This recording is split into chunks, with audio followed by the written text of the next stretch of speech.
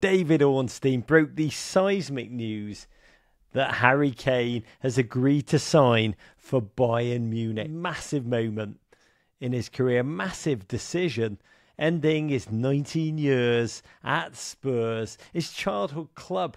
I mean, Harry Kane grew up 15 minutes away from Tottenham's ground, and he's one of our own.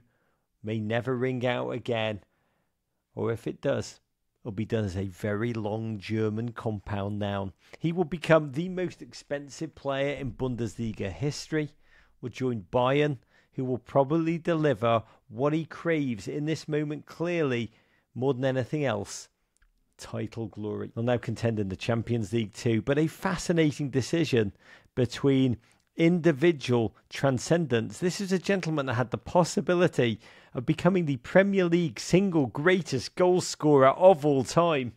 Gone now in the pursuit of, as an elite competitor, of trophies and silverware and glory.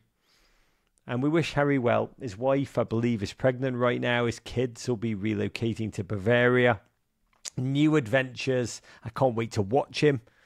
Spurs fans, I feel for you. Savour the memories. Just know Ange Postecoglou's track record. Step one is always in the rebuild. Lose the best player. Kill your darlings and rebuild. So there's that. Bayern fans, look after him. Arsenal fans, you're probably even more elated than Bayern Munich supporters right now. Or at least relieved.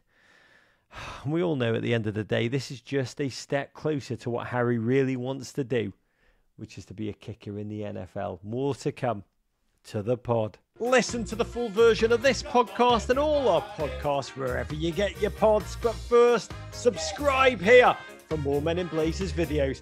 And courage.